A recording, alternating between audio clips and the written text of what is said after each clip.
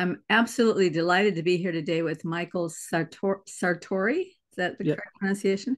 Um, Mike, I believe is we can call you Mike. Sure. Mike has a YouTube channel that focuses, if I'm correct, on looking at working in the trades as an honorable profession. And that's very interesting to me. So when I saw your YouTube channel, I thought, I want to talk to him and find out all about him. So I wonder if you could tell us, Mike, about your background and your upbringing, and then what led you to start that channel.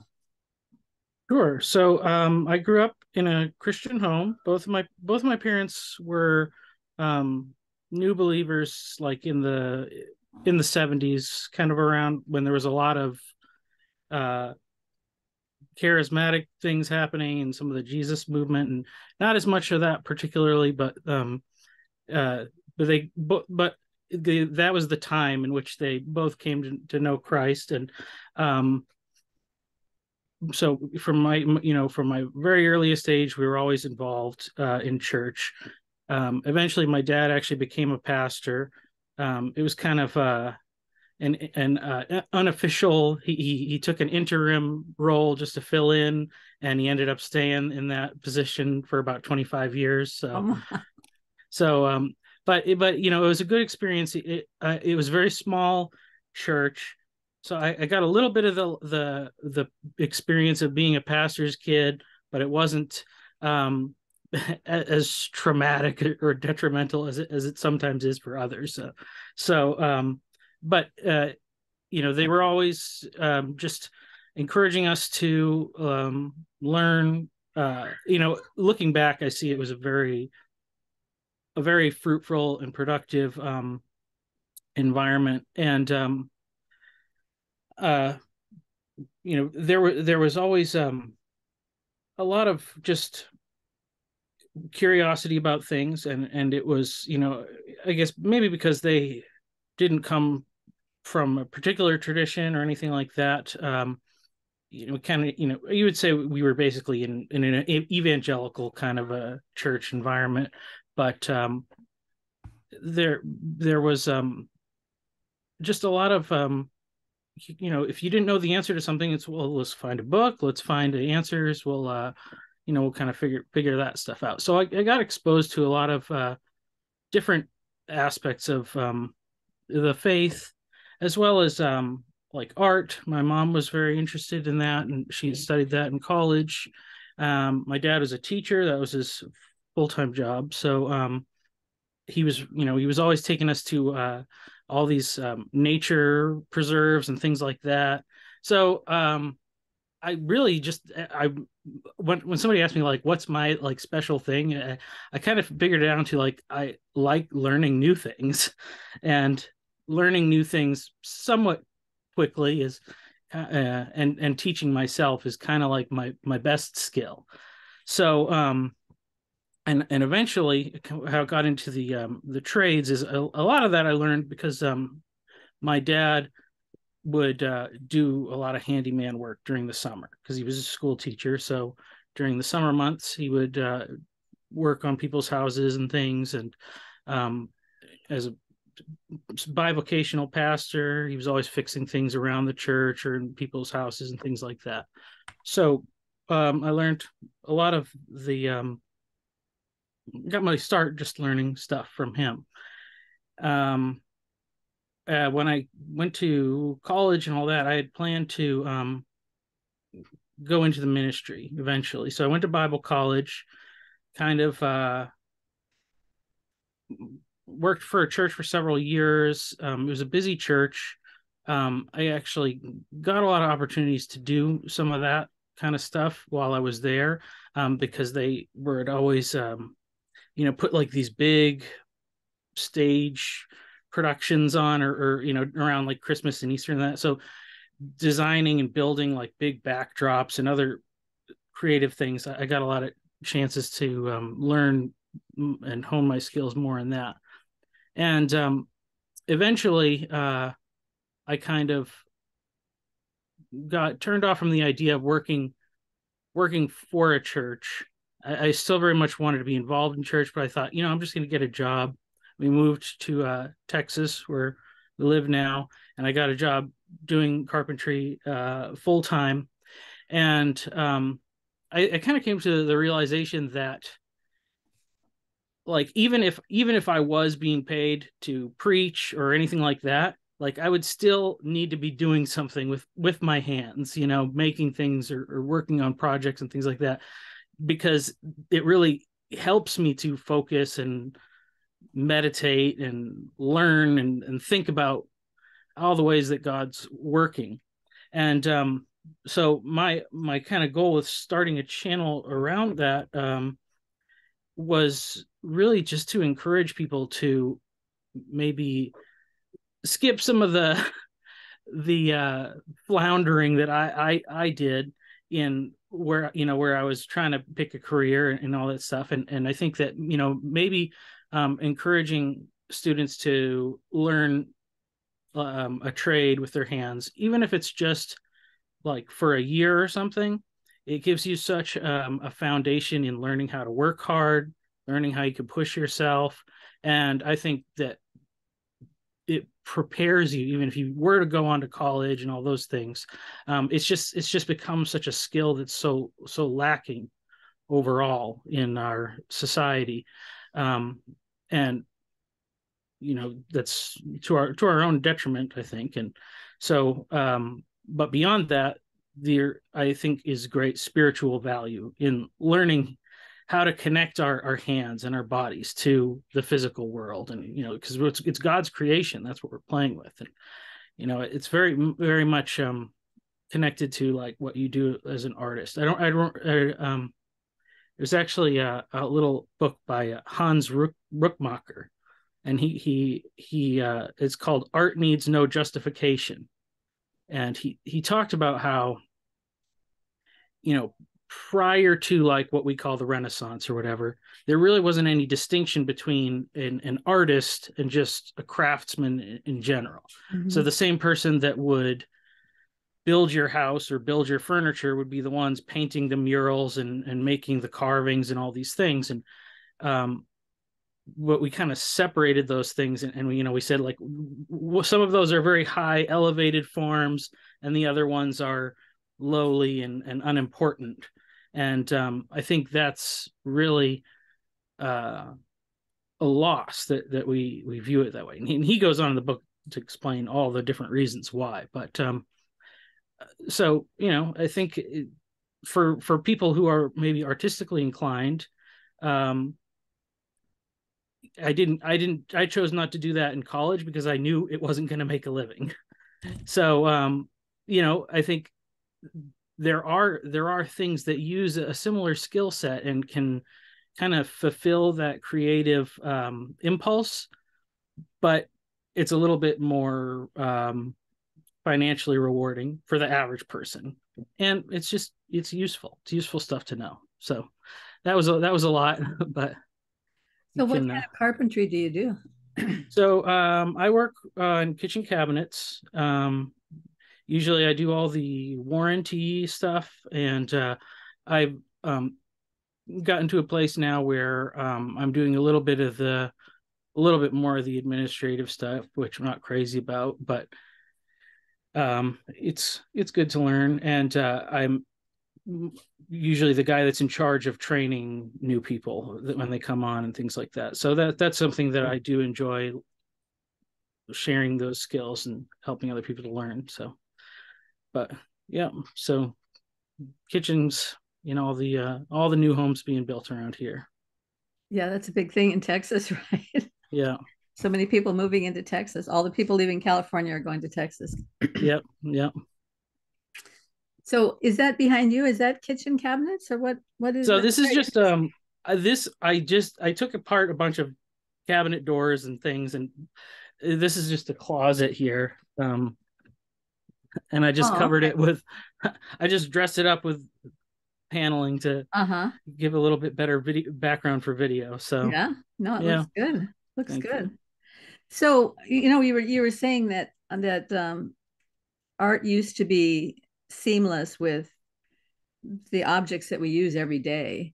Mm-hmm. But like even during the Renaissance era, the artists were also the ones that were tasked with designing armaments and designing the walls to protect the city from the invaders, and so they were also architects. And Mm-hmm. Michelangelo is the one who figured out how to build the dome at St. Peter's. And so um, art used to be seamless with a lot of things. Yeah. And it almost seems as though by dividing it, they haven't said, oh, art is something higher and things are something lower. It's more like they they lowered things by making them ugly. And so the only hope we have of retaining any beauty is with art and architecture, but even that has gone in such a ugly direction. So do you find when you're doing kitchen cabinets that you enjoy building a certain kind better than another kind because of the contamination with beauty, so to speak? Well, I mean, I would say, like I do like a little bit more of the classic looking, the more furniture style looks rather than the sleek modern.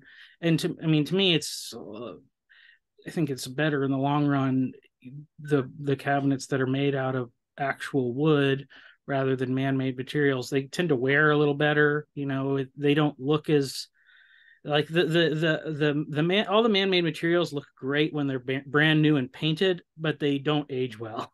So you know, so I do think that there's something to that, but I'm not. I I don't know. I try to see the positives in all these things. There is something, um, because we have a lot of these conversations about the loss of beauty and all these things, and I understand it. I can appreciate it, but it was creative pursuits by a lot of engineers and a lot of designers and things to make some of these other products that, while maybe they've sacrificed some aspect of aesthetic beauty, the fact that you know many more people can afford their own homes and things like that, I think that that's a different type of beauty in a way. Um so I try not to be snobby about it. um Yeah. Well, one of the things that troubles me is how disposable everything has become. yeah. So, so when we moved into this house, we had kitchen cabinets that were made of this. They're called laminated. Mm. I'm sure you're familiar with that. It's some kind of hardboard or something, and then they laminate over it with some sort of plastic finish.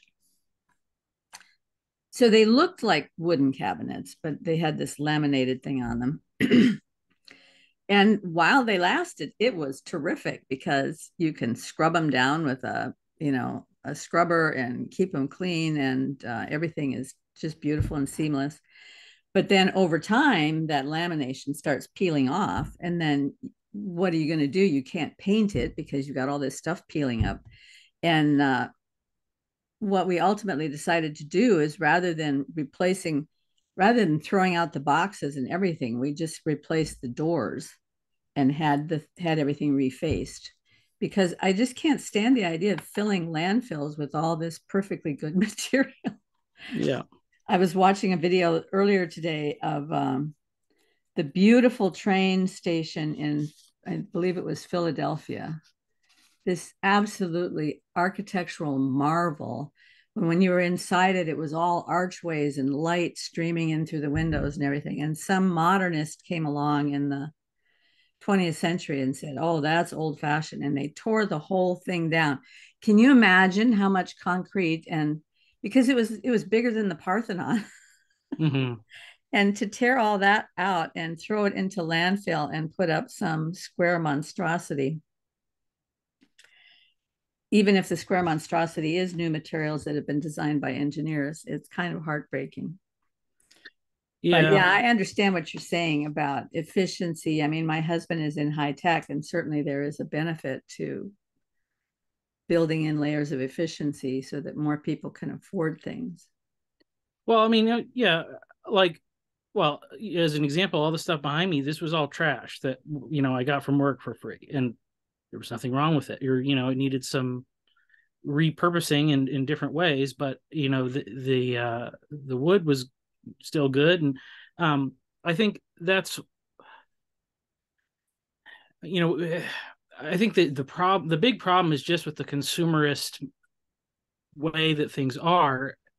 We just don't have any connection to things, because even like if somebody buys cheap furniture from IKEA, at least when you buy this stuff from IKEA, you have to put it together yourself, and you get like a little bit of a, if it's your first time, you do have that sense of like, hey, I didn't know I could put a bookshelf together, and I guess I can. And that's that's a small thing, but at least like that connection to the item is better than calling a company and having them deliver everything and put it where it goes. And I think and so I think the basic kind of skills that people used to have, it used to just be so ubiquitous. And I think obviously like my grandparents' generation, they went through the Depression, and they had such a mentality of saving anything that might be of use or might be of value, and you wouldn't throw stuff away until it was completely used up. You would fix it or refinish it or do whatever you could to keep things going. And that what really I think is valuable about that experience is, it's driven by necessity because of the poverty and what was available, but the most important impact is what it had on the people, like going through the experience of having to really think about these things. And I think that's the biggest thing that we kind of miss out on is just, which is even why, like, when I say, as I say, like, yes, I don't like the manufactured cabinets with the plastic coating on them. I think they're kind of tacky, but I look at it and I realize like this was a passion project for someone. And I mean, a lot of the stuff, it's like, it's sawdust that was literally just trash at one point, and they said, hey, we can do something with this. And somebody came up with some kind of solution. Now, when you're grinding full trees down just to make sawdust, that's kind of a problem. But when it's reusing a byproduct, then that's a pretty cool thing. So, and I think that's something we can just do on a smaller scale individually. I like part of my old job was at my old church. They had a couple thrift stores, and they would get all sorts of stuff, and sometimes we just repaint it or whatever, or sometimes I'd take stuff apart and completely and make new things out of it, and all that kind of repurposing and stuff. I think that is I think there is a kind of a spiritual aspect to that, in that God comes and fixes the things that are broken. Sometimes it does require more deconstruction and more demolition, and sometimes there's not as much that can be redeemed as in other circumstances. But I think that this is just my kind of pet peeve. But when I see, because a lot of the things, where people lament the lack of beauty, and looking at these times when we had these classical aesthetics, just they almost have an impulse of like, well, you're just going to tear down all the modern stuff to rebuild the old stuff or whatever. And I mean, that's needlessly destructive if those buildings are functional or whatever. So kind of figuring some sort of a both and between those things, because I think at some point in the future we'll look back on a lot of the modernist architecture and things like that, and maybe we don't need to keep all the buildings, but we should keep a few of them around so that we can appreciate them for what they did, and talk about what we can do better in the future. So I like that approach, especially when you were talking about, the note I made was mindfulness, but what you were basically saying is we need to have a connection to the things that are part of our lives. I mean, when I was first married back in the day, probably about the same time that your parents were becoming Christians, we didn't have any money because we had pitiful paying jobs, and but we liked going around to rummage sales and picking up things and repurposing them. And back in that day, you could go to an antique shop and you could get some things for cheap, but that they were very interesting. And then you could have all things that nobody else had anything like that. And you could go to auctions and have the auctioneer kick the thing and say it's old but it's sturdy, and you could bring that thing home and refinish it and turn it into something for your home. And so your home was, well, you were encompassed with things in your home that you had a hand in, choosing, that you had a hand in working on. And it used to make me very sad when I had a friend who'd get married, and she and her husband had a lot of money, and they would just go to the furniture store and just have the furniture store send a designer, and they just fill their house with this stuff, and it's beautiful, looks like a model home, but it happens all at once, and so there's no memories built into it, there's no history built into it. Yeah. And I read somewhere recently about how all the like HGTV kind of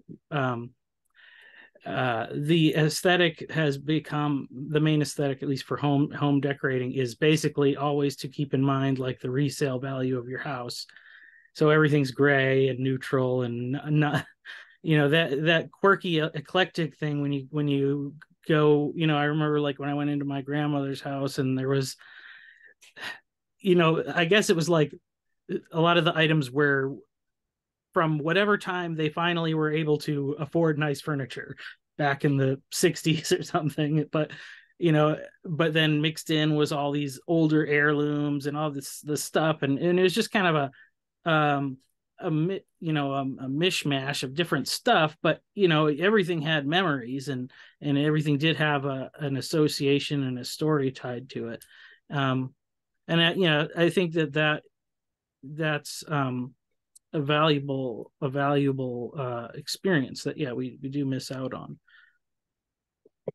So have you found with your YouTube channel that or even before you started your channel, that you're meeting more young men that are starting to see the trades as being a valuable path forward? Yes, a few. I've not been able to do as much of the kind of networking side of things. It's at this point. So I kind of I titled my project Tectonic School, and right now I'm doing more writing just because it's easier than I can do it in little chunks rather than the video stuff. But kind of my goal is to create a curriculum to kind of incorporate the spiritual elements, learning things from the Bible through the experience. My goal is, and what I want to do is I want to make this like an open source project. So I want to make resources available so that anybody can do this. So my goal, I think best it would work if it's done through businesses. So whether it's somebody who has a construction company of some sort, or just if they work as an individual, to give them resources where they could take somebody on as an apprentice, and while they teach them the trade skills, kind of have a little devotional package of materials that they can go through and connect the spiritual importance and the meaning of what they're doing. So my goal is hopefully within the next, my goal is, so I just turned 39 on Saturday. So my goal is next year, by the time I'm 40, to be able to leave the company that I'm working for, go on my own, so that I can hopefully get one or two guys to come work with me and teach them personally. So I want to model this thing personally, but I don't want to just create my own little empire. I want it to be I want it to be spread, so I think and it's really connecting small companies, people that are working in the trades with young men, older men with younger men, and really connecting it to a local church in a local place, and kind of reintegrating all the aspects of our work life and our faith and family life and all those things, because we've just become so separated and atomized in all these different areas of our life. And so I want to because personally I have found that this is a career path that allows for a lot more integration in my own life. And so that's part of why I think it's probably a good solution for a lot of young men. So okay, so in what way does it provide more integration?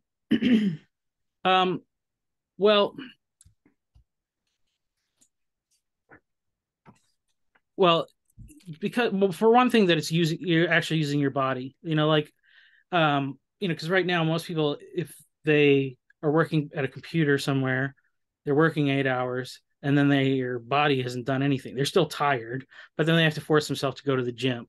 Whereas I'm burning a lot of calories as I go out throughout the day.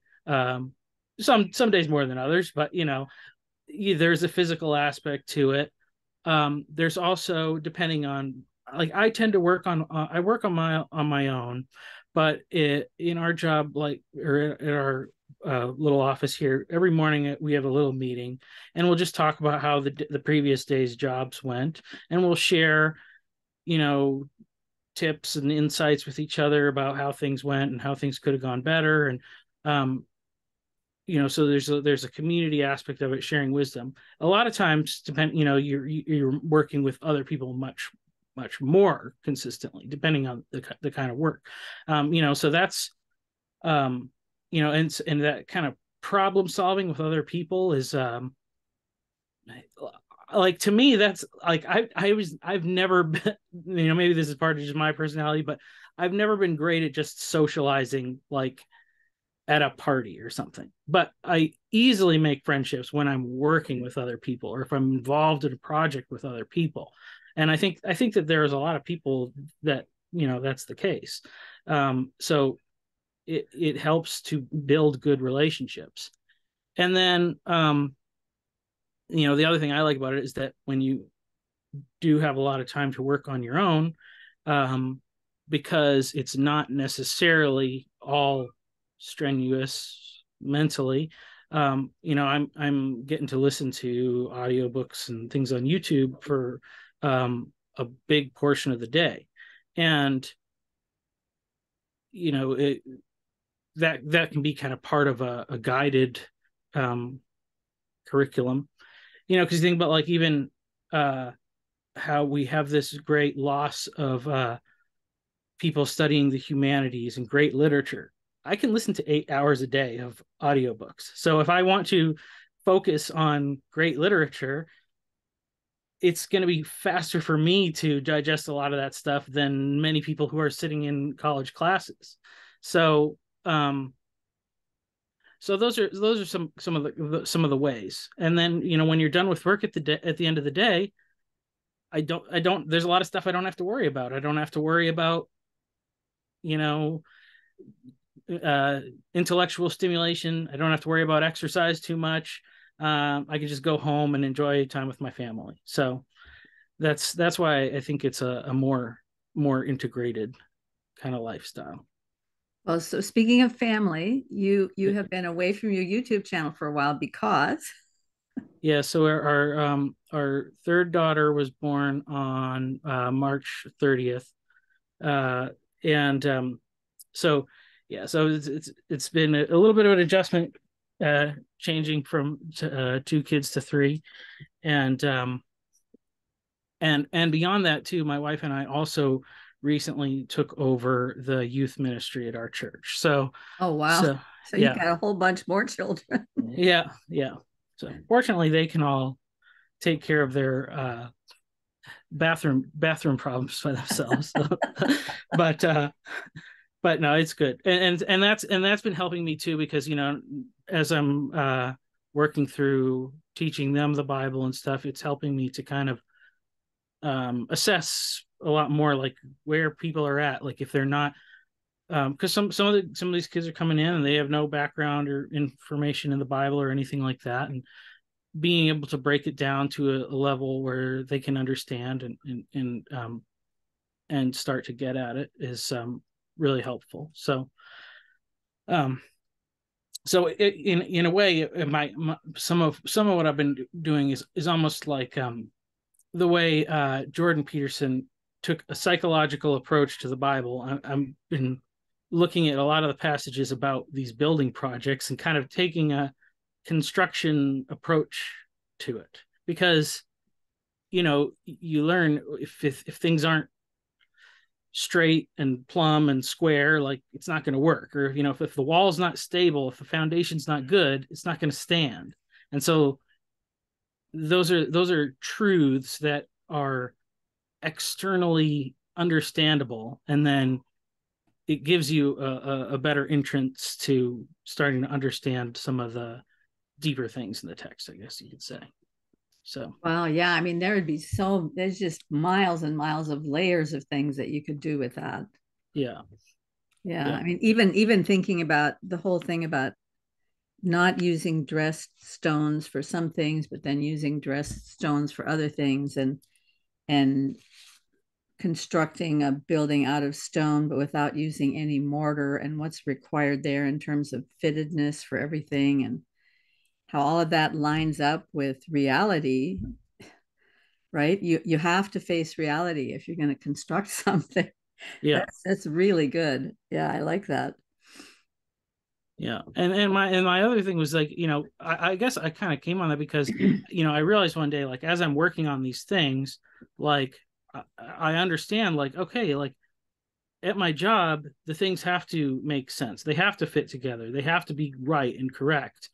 And therefore, when I'm listening to like the Bible and it's talking about the construction of the tabernacle and the men that God chose to teach the others and all these things, I'm realizing like, oh, this is, it's immediately graspable to me because I'm used to working with my hands and doing this stuff. But and sometimes you even get this when you look at the commentators, you can tell like they don't, there's a lot of practical things that they maybe don't know about.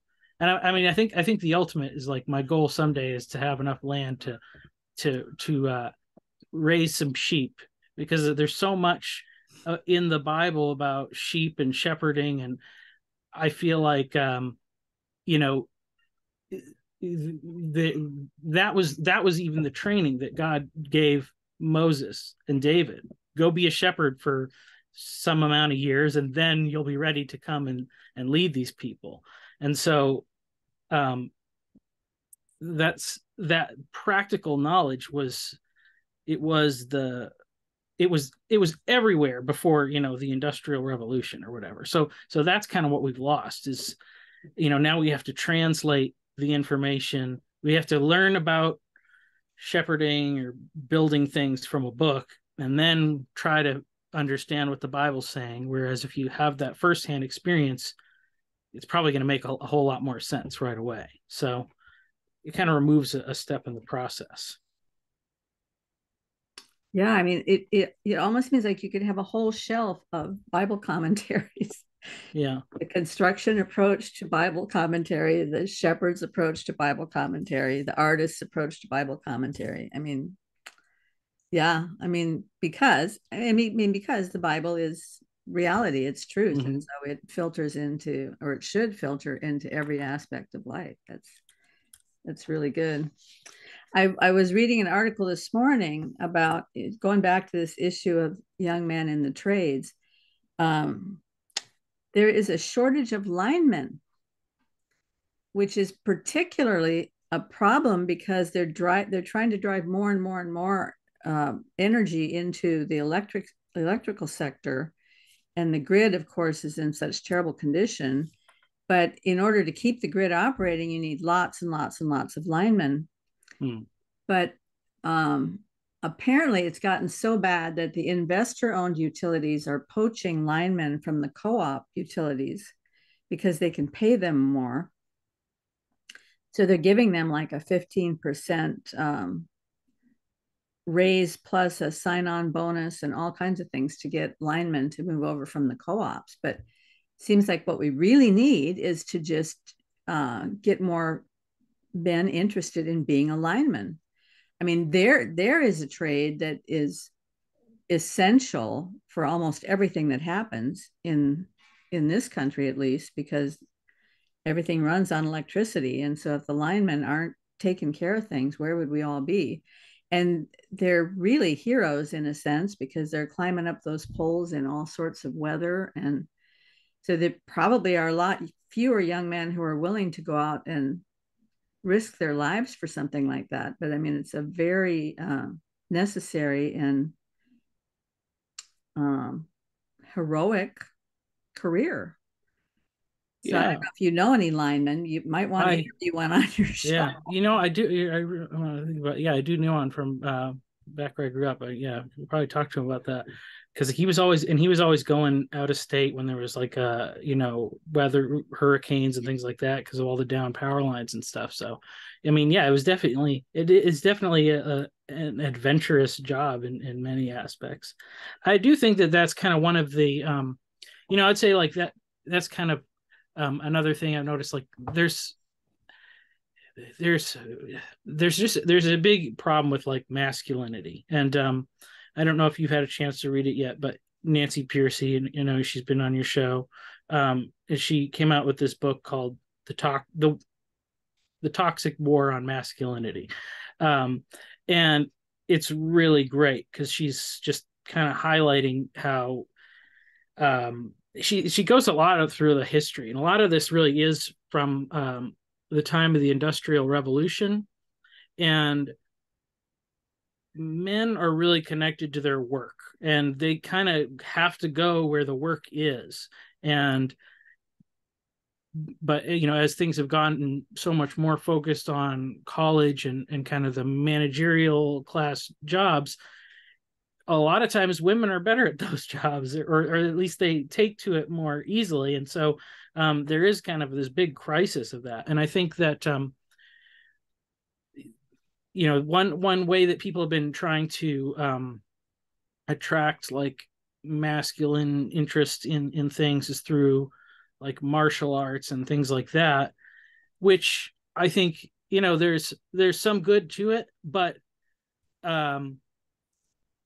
I think that like the skills in building things or in they're constructive, so it's there rather than being destructive. It can use, because you can struggle and exert all of your strength against physical objects struggling to move stones into place, or with down power lines or any of these things, and it really, I think, it feeds a lot of the same desires and uh,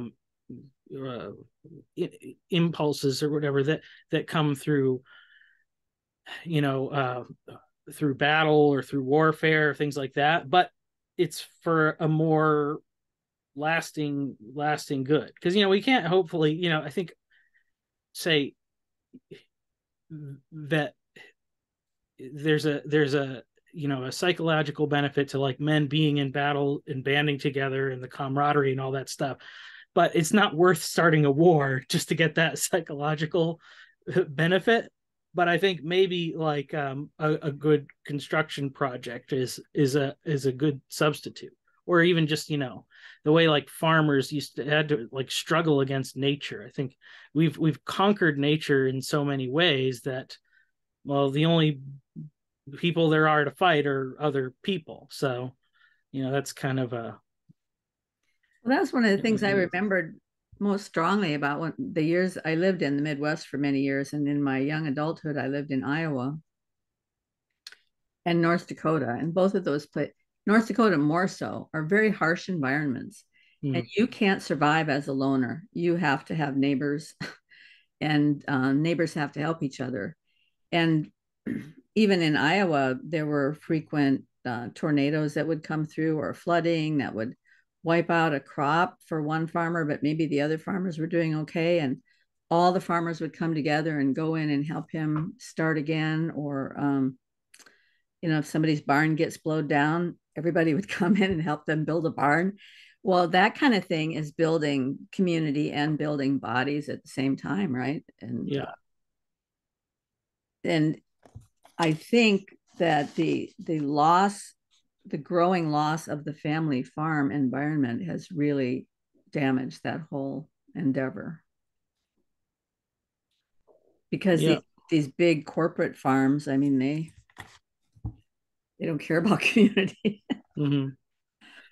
Yeah, yeah. I'm trying to strike a balance with that stuff, because that's another aspect where it's so easy to say, like, well, the problem is all this progress and we have to go back, but Yeah. you can never go back. And the progress does benefit us, but that means that there's some more new thing that we need to find and struggle against. That's the next thing, is, because if you're just always looking back, you're it's just not, productive. But it's very important to learn from the past. But that, yeah, so that's kind of a lot of what I'm trying to figure out as I'm kind of developing these ideas and writing about them. And a lot of it too is there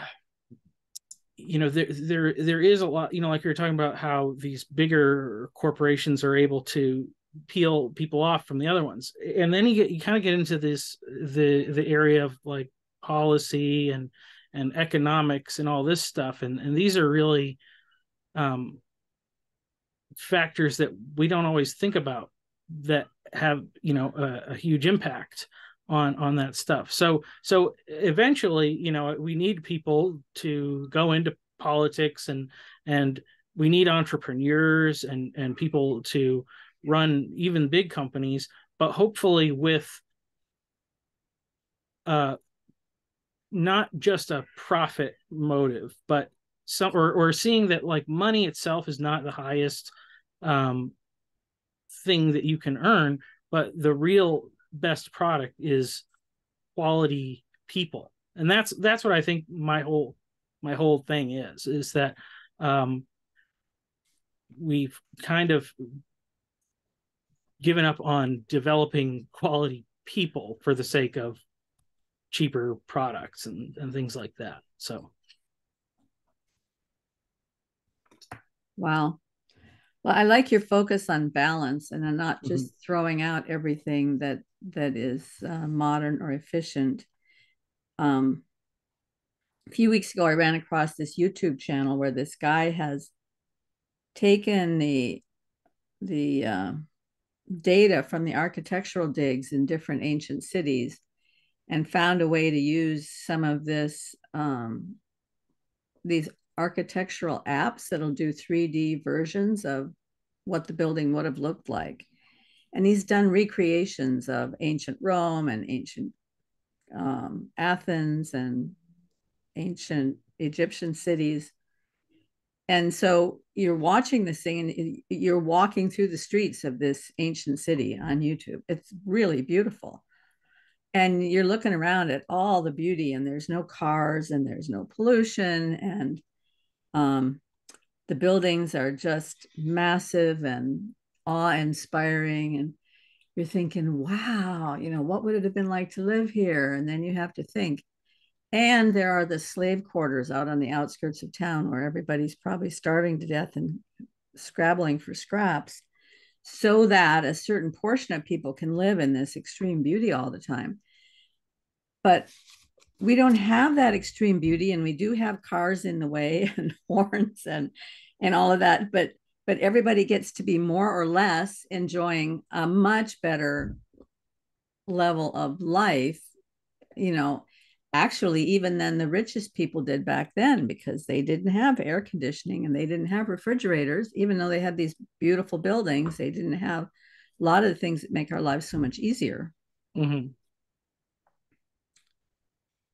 Yeah. I mean, that's kind of like what leads to some of it, the meaning crisis or whatever, is that when people had all those struggles, the need was immediate, and then when they found food or shelter or whatever, that was meaningful because that was what life was about. It was surviving or whatever. I think I've said somebody, wherever that term, I know Paul Vanderklay's talked about it or whatever, but like a luxury belief.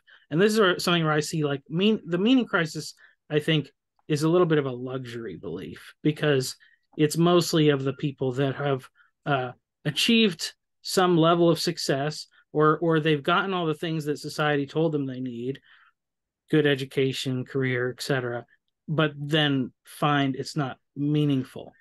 But on the other end of the spectrum, for those who aren't achieving those things, it's kind of a similar problem. We're only providing material solutions for them. So I think we need to. This is part of my vision for this thought was like I'll take it from the book, Nancy Pearcey's book on masculinity, because the statistics are like so crazy. It's like what 75% of all the deaths of despair are men, suicides, drug overdose. It's 60% of, or 60% of women graduating college, which means 60% of men are not graduating from college. But we don't have a huge influx of people going into these trades. We have a trade shortage. So we're getting like immigrants and stuff to do it. And so what it leads young men to is not being productive members of society, whether they're, just online all the time or if they're involved in drugs or other things. And what I really think is that those people, I'm not even just thinking about this from like an altruistic standpoint of like I want to help those people. I actually think we really need those people. And one of the big motives for me is because I have 3 daughters. And I think if I had had sons, I would have just been happy to focus on my sons. But with 3 daughters, I'm more concerned about like who are the young men that are going to come and marry these girls someday. And so that means I have to really think about young men in general. And I think that when I look at like our churches and stuff, we need more people that are involved in trades. So these young men, if we can get them on the right path, we can get them learning these skills. It doesn't mean they have to be stuck in that life. It can, there's opportunities for advancement. There's, and this is where I think like we need entrepreneurs that have a background in trade. We need policymakers that have a background understanding these trades. And we need these people in our churches too, because I think because church is the other one. It's 60% of men don't attend church. It's very much more of a female space. And so we got to get this figured out a little bit. And so I see this as a one possible way. And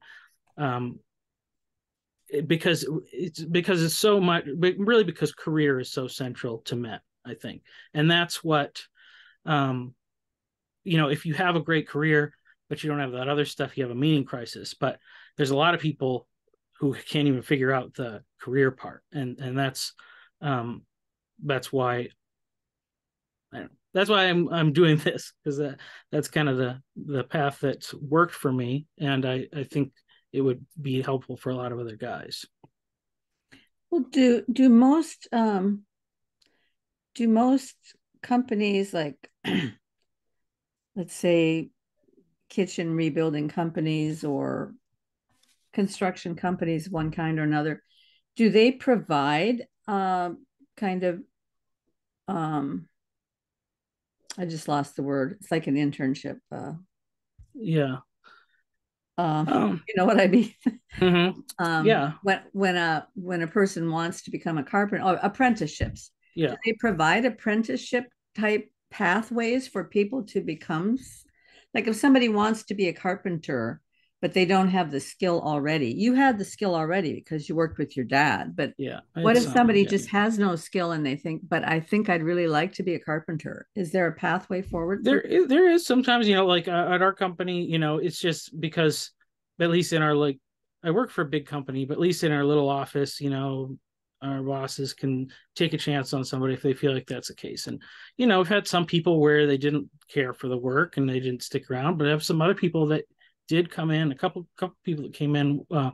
One young guy and one old guy who was doing this kind of as a second career and no experience in this particular field previously, and they're probably two of the best guys we have now.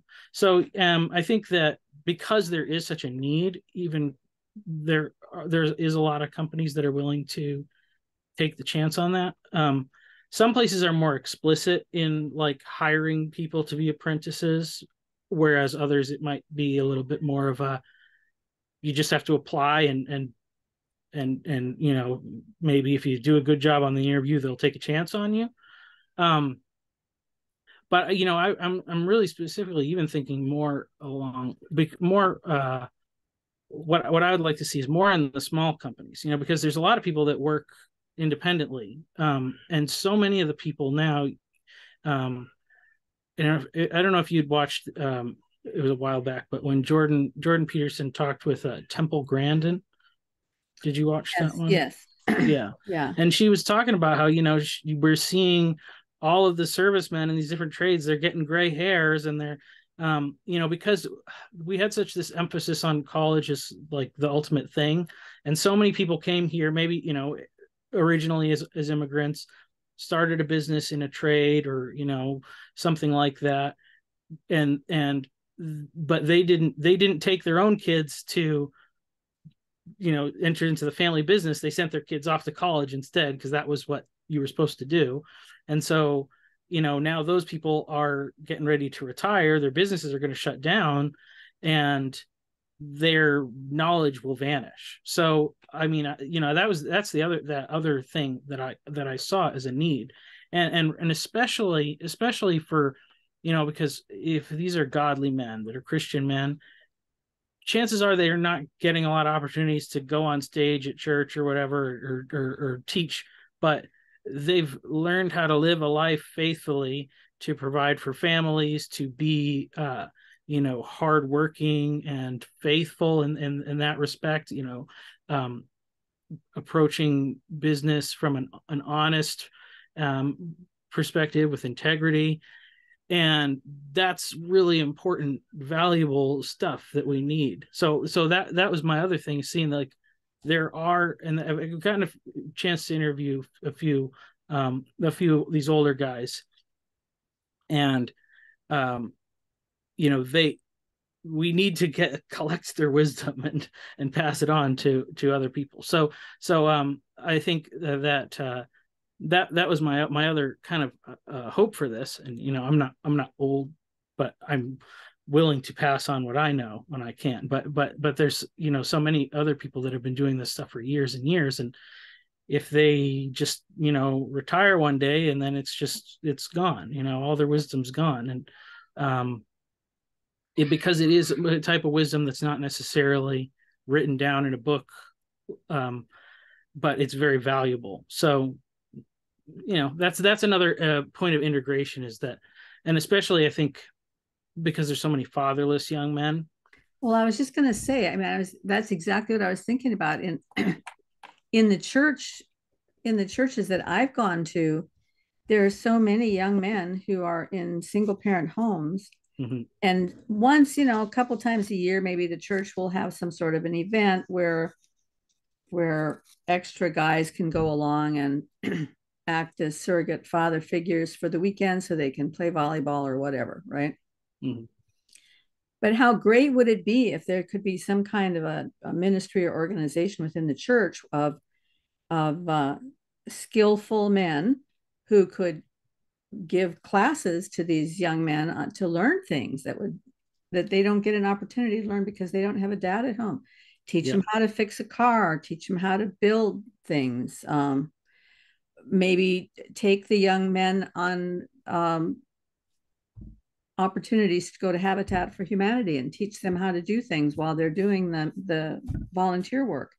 Yep. I mean, that could be tremendous ministry, because you probably also have older men who are skilled in a trade who are lonely because they're widowed and they need an outlet for themselves. I mean, I could see so many great things happening, but this kind of practical hands-on stuff just isn't happening in the church right now. That's like basically the whole thing in a nutshell. That's my idea. I think the main problem is that we always kind of hope that these sort of like relationships will emerge organically, but they really don't. But it doesn't take a lot to, say, hey, you know how to you know how to fix stuff, and it can also take care of like needs in the church, because it may be like, there's this elderly person, they need some work done in their house. Could you take this kid with you, show them how it's done, and maybe the church pays for the materials or something like that, and then take them out for lunch and talk about something, like a little bit, but like, and I think, because I didn't realize that one day, because I've been doing youth ministry for a long time, and it was always like about having these fun events, and you'd plan these game nights and things like that, and it was good, it was okay, but like I remember one time there was a kid, and he just came with me while I was working on some projects, or I was building some things that we were going to use for the church, and he said like that was the most fun day I've ever had or whatever. And I was like, oh, okay, well, that's cool, like that's more, like that's I think that people are really not seeing how much young men are craving that kind of experience, and it's not a hard thing to provide, really. It's just to give them a little attention and show them some practical skills, and it's really, really goes a long way, because even it was interesting, because when we went and visited our old church in New England last summer, and I had a couple people come up and saying like, I remember you really helped me out with this or that in high school. And sometimes you think with kids, it's like, is this doing anything? Are they listening? Are they paying attention? And it doesn't seem like it, but sometimes it clicks. And it's pretty cool to see how you do have a bigger impact than you sometimes realize later on. So, well, it seems like it would be something that would be eminently scalable. Yeah. I just wish you the very best that you can get that up off the ground, because to me, that's just really exciting. I've been involved in the past with women's groups that have done things like that, because women are always planning and thinking about things like that, because for whatever reason, women are just more social and they have more committee meetings. And my husband used to always joke around, when the women have a retreat, they've got candelabras on the table with flowers and 3 tiers of cookies and all of this kind of stuff, and they have chocolate on the pillows at night. And when men have a retreat, they have a box of donuts and a pizza. That's it, but women have been thinking about these things, about how to get the older women who have some wisdom to be working with the younger girls. But absolutely, we need those skills being passed down from generation to generation in the men. Yeah. That's why I said, like, it is very scalable. Like like I said, my goal is to go on my own, so that I can, at least so I can be like, I don't want to just be writing articles and making videos and telling people what they should be doing. I want to be doing it myself, because I think that's important. And but eventually, if it becomes successful, the vision is like Chad called it. It's basically like working class Labrie. So like have a big place, where you can have all of the different workshops and things to really teach this stuff, and have people stay there for a while, and kind of do the community thing at a bigger scale. So that would be like the dream someday. But whatever to whatever degree it can happen, like right now I have youth students now, so I can force them to come and help me work on projects, and we'll get it started that way. But well, it sounds to me like you're talking about maybe I'm confused, but to me, it sounds like you're talking about two different levels or two different organizations, right?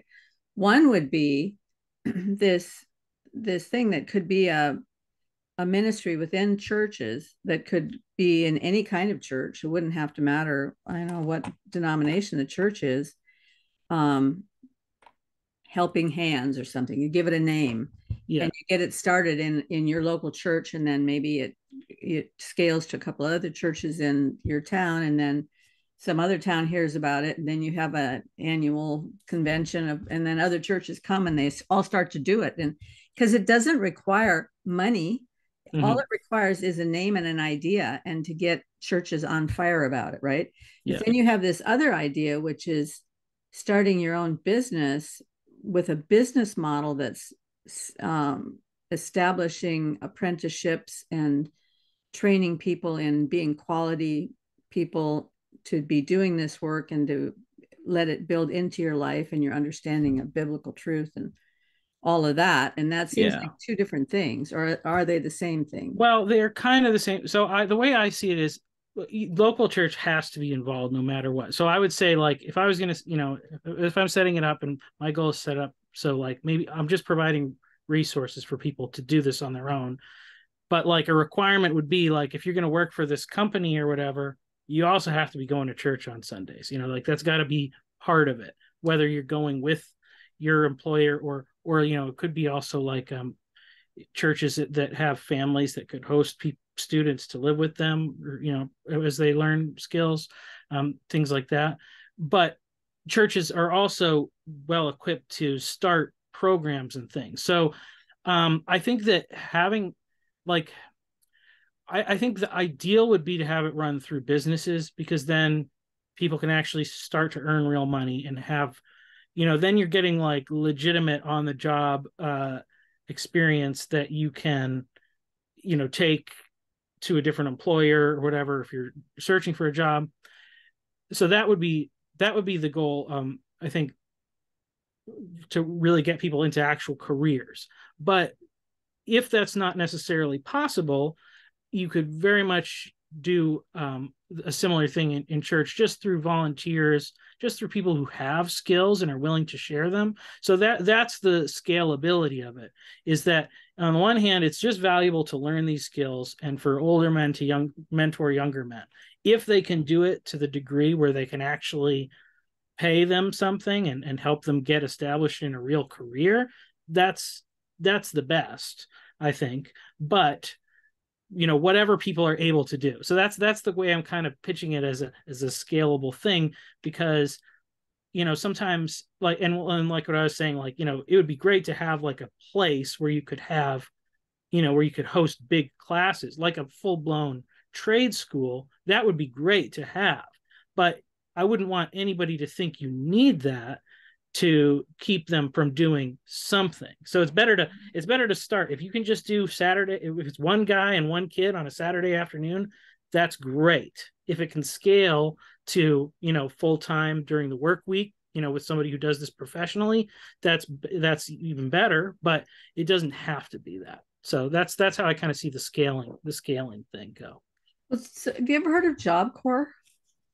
I think I've heard of that name before, but Well, back in the must be the 70s and 80s, I guess, it was a federal program that was kind of like a combination between Peace Corps and required military service or something like that. But the idea was there are a lot of young people that were homeless for whatever reason, never got a high school degree, and it was this federal program that would give them housing and training for 2 years. But they had to agree when they came into the training that they would stay on campus and that they would never leave campus without permission, because if they left without permission and were AWOL, they would lose their place there. And everybody had chores that they had to do in the morning to keep the place running. And so everybody's working together to keep the place running. You know, people clean the bathroom, clean the hallways, take care of your bedroom, just like in the military. But then they did like apprenticeship training. So they would teach some of them to be masons, do brickwork and stonework, and they would teach some of them to be carpenters. They would give them this training for 2 years. And at the end of 2 years, they would leave with a GED, the general equivalency diploma for high school, and with some kind of a trade that they could go out and get a job. And then the government would give them $2,000 and a new outfit of clothes, almost like getting out of prison or something. And when I first came back from Japan after my husband left me, and I needed a job right away, the only one I could find was at this Job Corps that was trying a new program where they were going to try and give some of these kids one college level English class to give them an opportunity to see whether they might want to go on to college when they left this program. And so that was what I was doing, was teaching this one college level English class. But I mean, it was pretty sad because a lot of these kids, even with their GED, they still couldn't write a sentence. So it's a bit of a struggle. But I thought the general idea of training people in a skill so that when they get out, they could go out and find some kind of a job was a really great idea. And if that could be scaled on a more personal level and not some kind of a government program thing, it would be very much like Labrie for the trades, you know? Yeah. And can you imagine how much fun it would be after you've had a day of working like that, and then you get together in the evening and you're having dinner and you're talking about ideas and you're talking about how all the things that you learned that day would fit in with what you're learning in the Bible about building the tabernacle and building quality people. And I mean, that would be a very exciting thing to be involved in.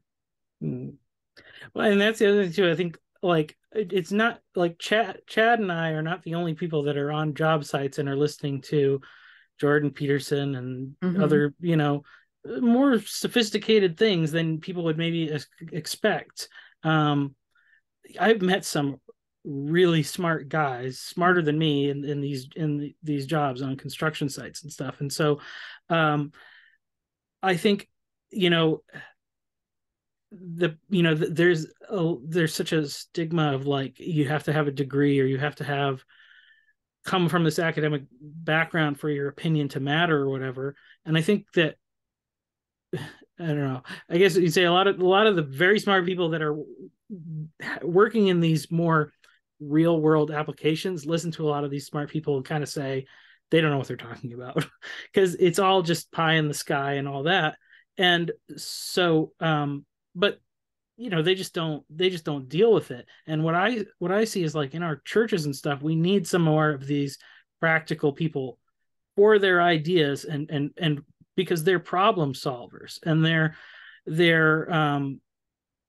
good at coming up with different solutions and they're good with thinking outside the box and we need more of that, you know, because we just keep trying to do the same stuff over and over again and you know, we get the same results. And I think that you know, like there's definitely academia in general is kind of, I don't know if it's failing, but there's obviously a big problem with all the ideological shift of it. And then just the return on investment is not maybe as great as what it used to be. And so I see there's an opportunity for new kind of institutions and maybe not necessarily saying this program is you know, is going to replace college or something. I mean, it could. If somebody's doesn't want to go to college, it's good for them to learn something. But more so, I see it as like I don't think people that are just going the college route are going to start the new institutions that we really need. And I'm very biased in my Christian point of view from this thing, but like, you know, I would like to see some, you know, because I was even thinking about like if you think about the rise of like the social media companies and all this stuff, like people like Mark Zuckerberg and Elon Musk and these guys, like imagine if we had some of those guys but who were Christians and started something, because like there was no, they just made these new things that we use all the time now. There was no law against starting these companies or anything like that. Like they created a new thing that now we all see the value of it. But we're all forced to kind of go along with their worldview presuppositions about these things, their political slant. And just imagine if all these tech companies were started by people who wanted to make the algorithms suggest edifying things instead of salacious things or whatever. Like how much better would the world be if you just tweaked some of those algorithms a little bit or something like that. So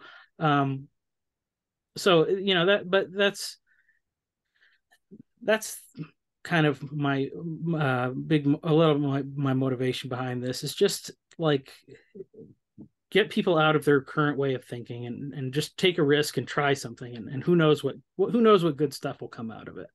But I think it starts with like learning how to use tools. That's kind of the first step.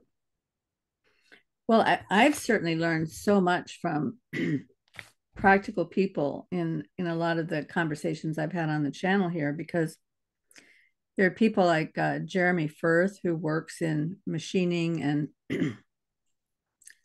and Brad Bilski, who does machine design and things like that. And what they understand about measurement goes so far beyond what, like, a physicist can have all these ideas about how measurement works, but because they're not actually working on a machine that actually has to measure something, they don't understand that you can't be so precise. I mean, there's so many things that you learn when people are actually doing the hands-on kind of work that you can't learn just out of books or just out of ideas. And